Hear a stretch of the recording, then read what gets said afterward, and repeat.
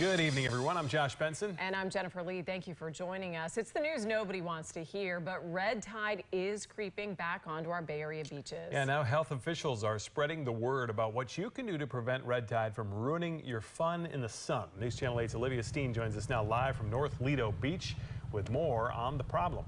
Hey, Olivia. Good evening. So just so everyone knows, these signs are posted at more than 10 Sarasota County beaches, just warning the public about the presence of red tide. I spoke to several beachgoers today who told me they're shocked to see that it's still here.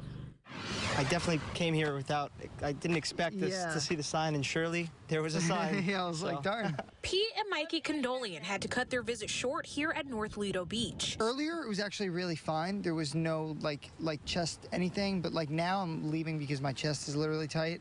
I could feel it. I'm starting to cough. When the wind's coming in, you can really start to feel the tide.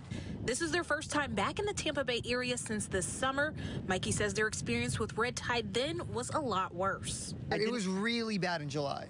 In July, it was like you couldn't even be like here and you would be coughing. The Florida Department of Health says they collected beach water samples on September 27th and found elevated levels of red tide at several different area beaches.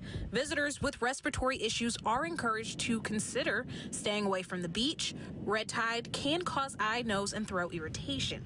Health officials also advise people not to swim with dead fish. There's no like dead fish or anything out there today, so I guess it's not as bad. County leaders say staff from Sarasota County Parks, Recreation, and Natural Resources will continue to monitor and evaluate each beach daily for the effects of red tide.